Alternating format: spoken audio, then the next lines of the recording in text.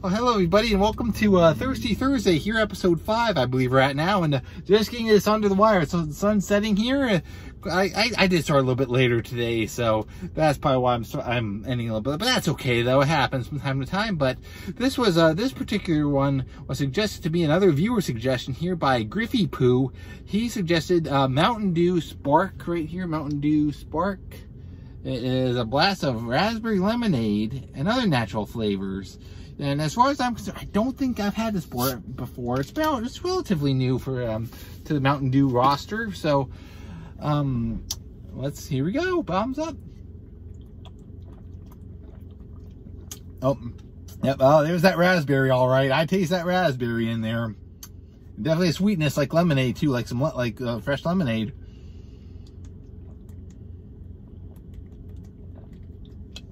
Yep. And other natural flavors. I can definitely taste some other flavors in there, other fruity flavors in there. Can't quite put my finger on it. It's like a mix. Now, how would I rank this on my Mountain Dew rankings? It would be pretty high, actually. It'd be pretty high up there. I think my go-to Dew... I don't know what my go-to Dew...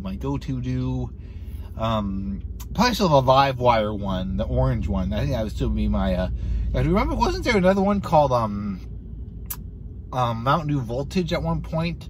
Or like ginseng or whatever. It tasted identical to, Pepsi Blue, if I remember correctly. So, I don't know if that particular, I know Pepsi Blue's not on the market anymore.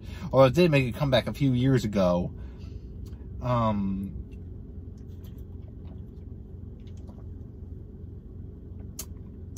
I don't think anything can top the 2021 Voodoo for sure. That was the best ever. But as far as regular Mountain Dew is concerned, I think I still gotta give this would be pretty. No, I think this would surpass Livewire for me. Like, this is very sweet. I mean, all the flavors in there. Definitely, that you can taste the raspberry and the lemonade too. You get all the flavors in there. Yep, so I think I would put this #1 after having this. But what are your thoughts on Mountain Dew Spark? You had it before? Interested in trying it? Let me know in the comments below. Again, thanks to Griffy Poo for the suggestion there. And of course, they got a special Friday the 13th video to make up for the lack of a Tasty Tuesday video. So I'm looking forward to that. That's going to be very exciting. I've been looking forward to this one for a while now.